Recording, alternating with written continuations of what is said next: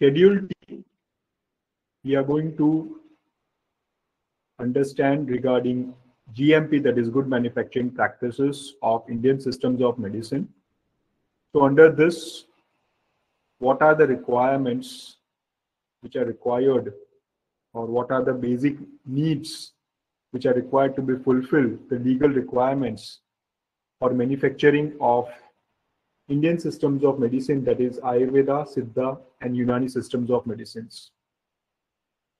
We are going to learn and understand in detail the objectives of Schedule T, that is Good Manufacturing Practices for Ayurveda, Siddha, Unani medicines, different components of GMP in context with infrastructure requirements, working space, storage area, machinery and equipments, SOPs, standard operating procedures, health and hygiene, documentation and records.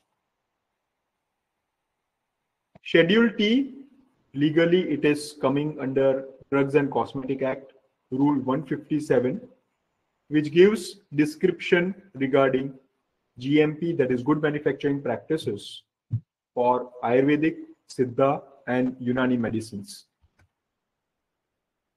So if you have visited a pharmaceutical industry, you are aware that a lot of hygienic conditions are required to be maintained. And the person working in pharma industry, he wears a linen or a gown which covers his head with a headgear, a face mask, hand gloves, shoe covers, and you need to sanitize your hand before you are actually entering the premises. So sanitization conditions are required to be maintained throughout in the manufacturing area of pharmaceutical industry. What are good manufacturing practices as per Schedule T? So good manufacturing practices, they are prescribed in two different parts, Part 1 and Part 2.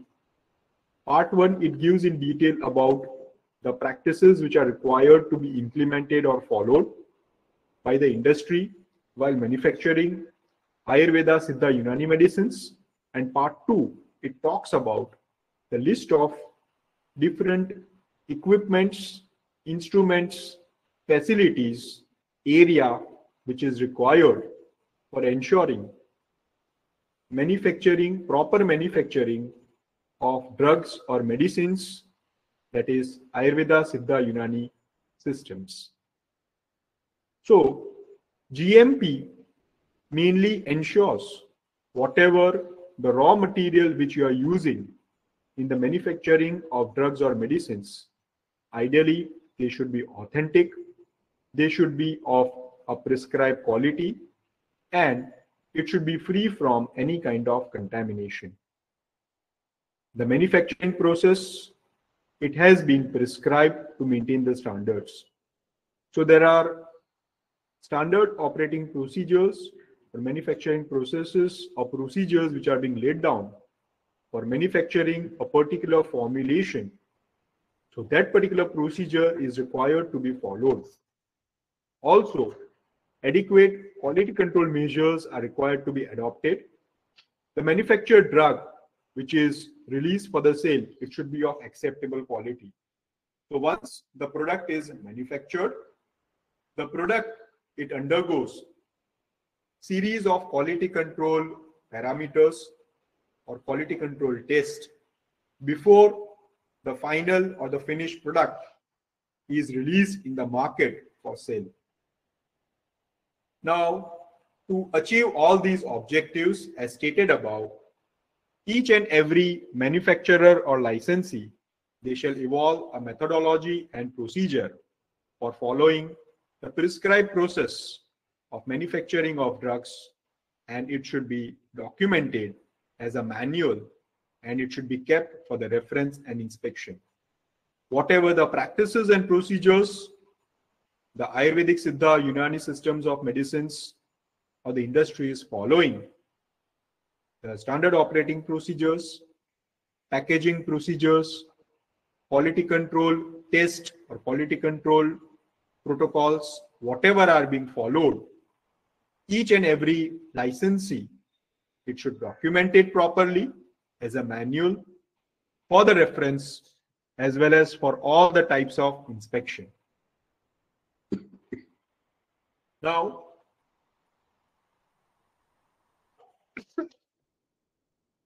under IMC, that is Indian Medicine Central Council Act, registered Vaidyas, Siddhas and Hakims, they prepare their medicines on their own to dispense to the patients, and not selling such drugs in the market are exempted from the purview of GMP.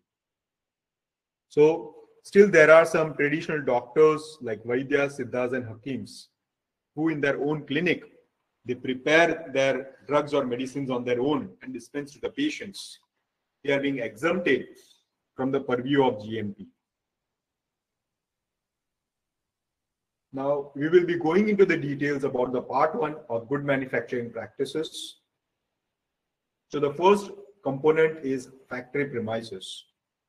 The manufacturing plant should have adequate space for receiving and storing the raw material. Now, the raw material over here, I am referring to the drugs, that is the herbal drugs in the powder form or in the whole form. It should be stored properly in well-defined place. Hygienic conditions are required to be maintained. So there is a raw material stored in the manufacturing premises. Manufacturing process areas wherein actual manufacturing of formulation is carried out. Quality control section, finished goods stores, office, drug stores, rejected goods if any. Now, these are the points which we will understand in detail when it comes to Schedule T. So, what are the general requirements which are mentioned in the Schedule T? First is the location and surrounding of the manufacturing premises, building, water supply, disposal of waste, containers cleaning. Then in the stores, it is divided into 3 sections. Raw material stores for receiving the herbal drugs in the powder form. It can also include some other excipients. Packaging material, it can include primary packaging material, secondary packaging material, tertiary packaging material. So the packaging material which is in direct contact with the drug, that is called as a primary packaging material. The packaging material which is used for enclosing the finished goods or products with primary packaging material, that is called as the secondary packaging material. And the tertiary packaging material are the big size boxes or cartons made up of cardboard boxes or wooden cases. So that is about the packaging material. Then finished goods stores, wherein the finished goods or the drugs or the formulations, Ayurvedic, Siddha, Unani formulations are being stacked and stored properly. Working area and working space, adequate space should be made available. Now, when it comes to the manufacturing aspect, the workers who are actually working on the manufacturing plant, the clothing, sanitation and hygienic conditions is required to be maintained. Periodic medical checkup, that is medical services, are required to be given to the workers.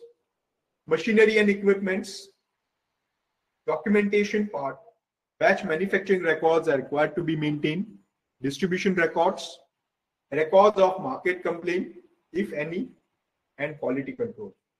So these are all the important aspects which we shall be covering in detail for Schedule T. Now, there are separate requirements or specific requirements which are mentioned for sterile products. For example, say ophthalmic ointments. So there are different requirements for the manufacturing area, and precautions are required against any kind of contamination and mix-up.